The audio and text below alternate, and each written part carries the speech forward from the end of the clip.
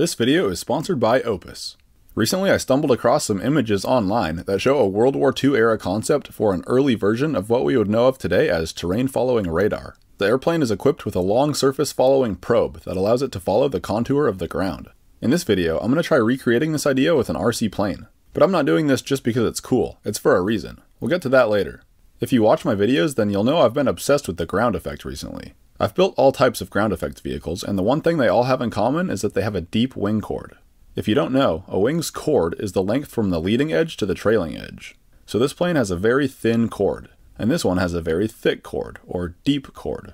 I have primarily been sticking with deep chord designs because, in my experience, deep chords seem to create a stronger ground effect. The plane feels more like it's riding on a high-pressure bubble of air up against the surface of the water, which is great, but there are some downsides to a deep chord. For one, it's less efficient than a wing with a thinner chord. That's why super efficient gliders have such thin wings. Also, if you go with a deeper chord, then your plane is going to end up with a shorter wingspan, and they say that the altitude at which the ground effect can be felt is dependent on the length of the aircraft's wingspan.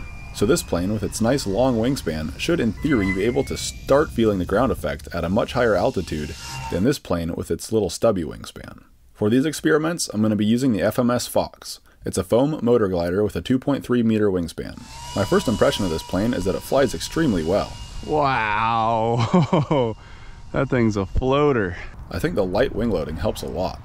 A lot of sources say the ground effect starts being noticeable at about half an aircraft's wingspan above the ground.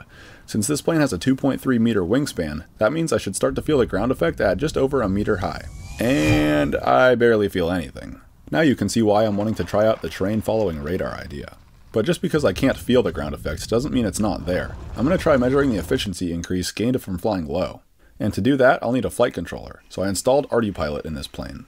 The radio's on the ground, no hands, just doing its own thing. Pretty sweet. What do you do when you forgot your drone for air-to-air video? Just throw your camera.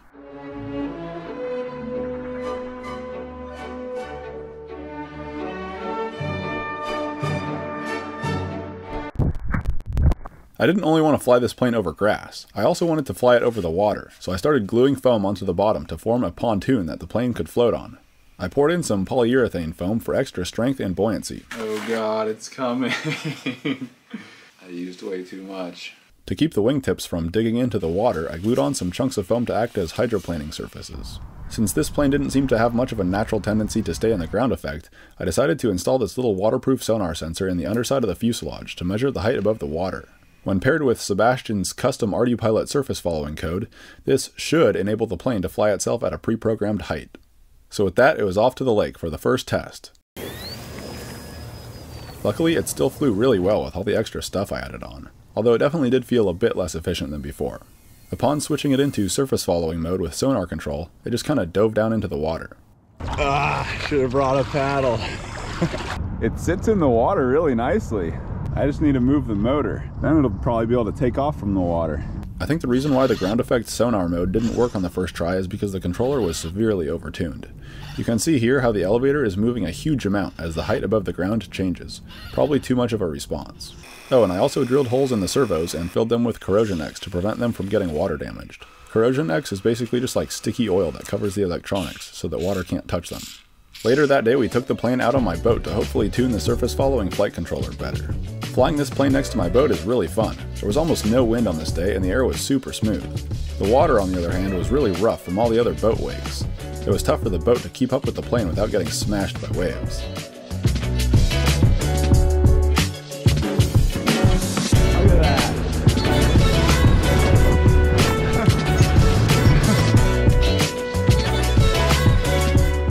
After having a little fun, I brought the plane down low and flipped it into the sonar mode. It actually worked this time. I had turned down the elevator controller gains quite a bit, but it still seemed to be oscillating. At least it wasn't crashing into the water though. I was getting chased by seagulls, must have been in their airspace.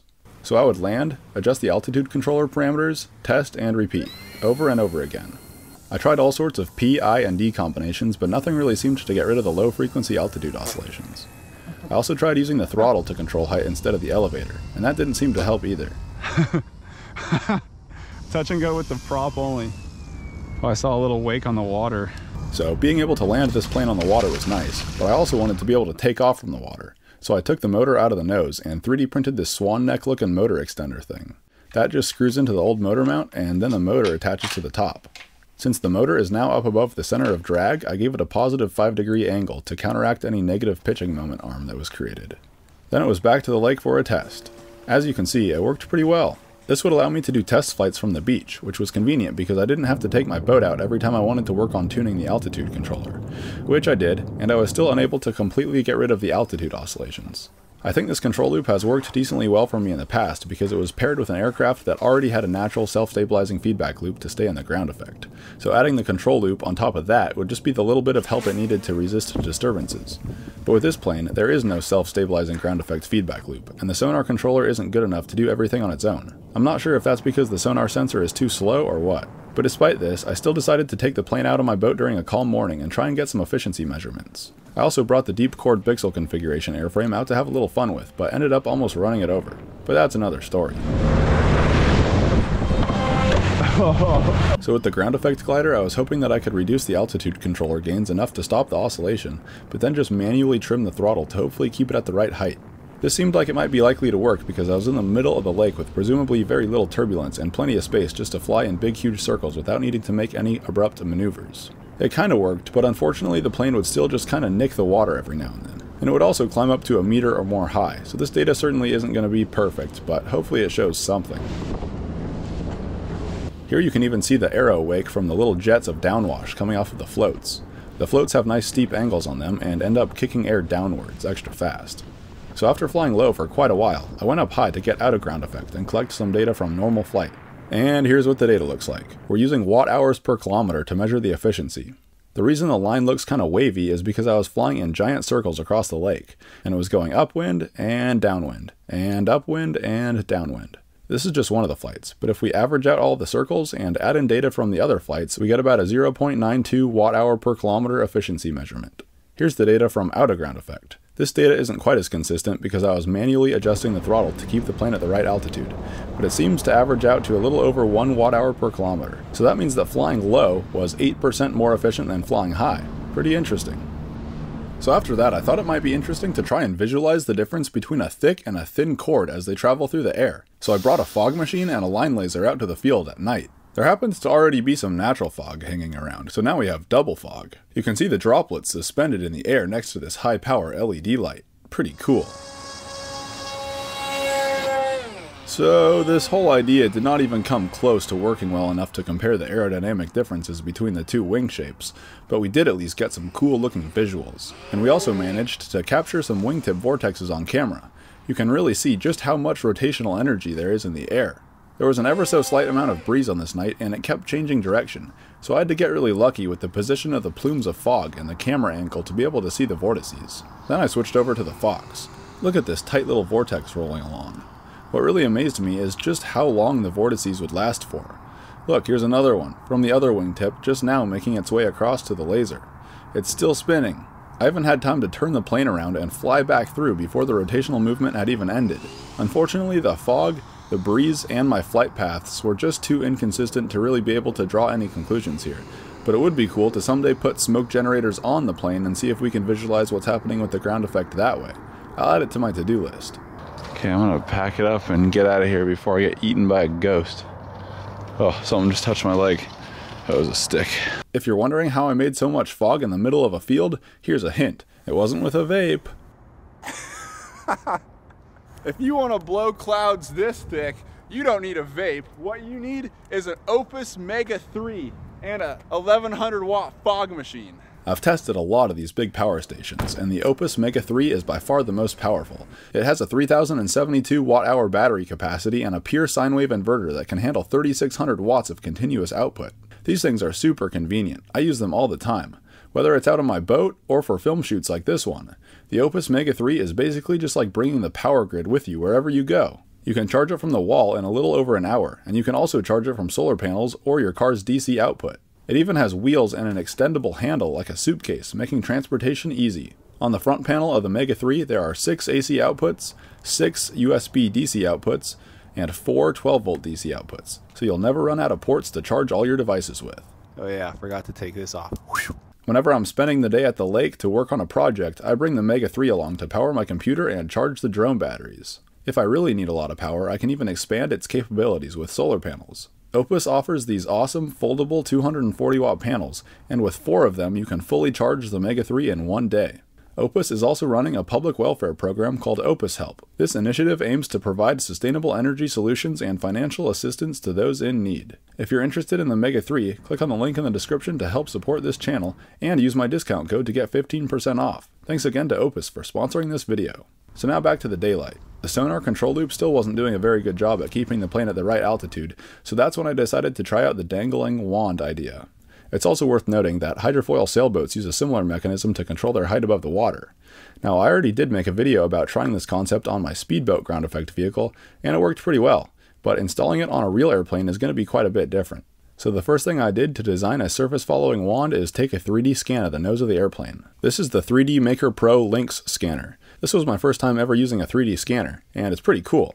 After post-processing, I can bring this model into Onshape and use it to get all the critical angles and whatnot that I need to design the parts. That helped me design these gears that will then connect the canards and wands. Oh, by the way, Onshape is free for hobbyists, and if you want to access any of the files in this video, just click on the link in the description. Then you'll have full access to the native designs, so you can roll back through it and see exactly how I designed each part, or modify them for your own use. After the CAD was done, I SLA printed all the parts on the Form 3 Plus and installed them on the airplane. This is what we ended up with. Here you can see a video of it working. As the airplane goes up and down, it pushes on the wands, which rotate the canards to hopefully cause the plane to go up and down. This is a pretty far out concept, but will it work? Let's find out. Here you can see that the canards do change angle as the plane nears the ground, so that's a good start. After another pass or two, it became clear that the control loop was too powerful. The altitude was oscillating once again. To reduce the strength of the response, I cut some foam from the canards. That really didn't seem to help all that much. I didn't want to just extend the wands any longer because after a certain point they just get impractically long. So then I cut them down even smaller. Same story, it was still kind of bouncing off the ground. Eventually I had them cut down to just little slivers, and at this point it definitely seemed to have a weakened response, but now the controller just felt way too loose, like it didn't have enough control authority to even come close to working. So that was a bit of a bummer, but I wasn't going to give up just yet.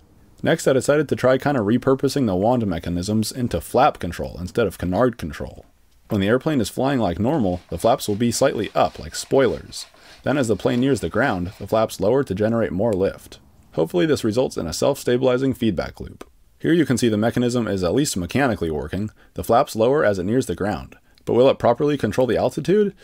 Unfortunately, it didn't really seem to work. I think the problem here is that the pitch and the airspeed have such a huge effect on altitude that the flaps really can't affect it all that much. They might have kind of been redirecting the plane upwards a little bit, but even then it would just kind of bounce up too high and start an oscillation. It's tough to say what's really going on here. Despite it not working very well, I still thought it might be fun to try out on water. So here it is, on water. The results were the same. The flaps didn't really seem to quell its sporadic altitude tendencies, but it was still cool to see the wands dragging across the surface of the water. So from these experiments, and just the last few years of messing around with ground effect vehicles in general, it's become clear that the surface-following aircraft problem is a really hard one to solve.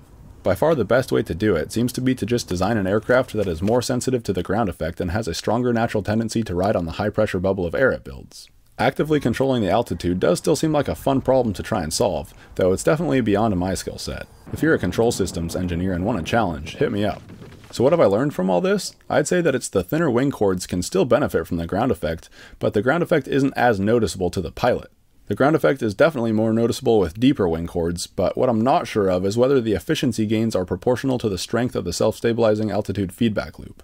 Like, for example, the ground effect is probably like 5 times more noticeable with my deep chord aircraft, but I'm not sure if the efficiency gains are also like 5 times higher when it's flying low. It's definitely something I could test, but we'll have to wait for a future video to see. The wing chord length has a big influence on the strength of the ground effect, but it's not the only thing. The scale of the aircraft also has a huge effect. This is the FMS Ranger. It has a 1200mm wingspan, and I can't feel the ground effect at all with this thing. I know full-scale seaplane pilots can definitely feel it, even with the wings way up high off the water because of the floats. But with this little plane, it's just not noticeable at all. It might be more noticeable if I took the wing off the top and attached it to the bottom of the fuselage. That's actually an interesting idea. Maybe I should try it. Anyways, that's all for this video. Thanks for watching. Bye.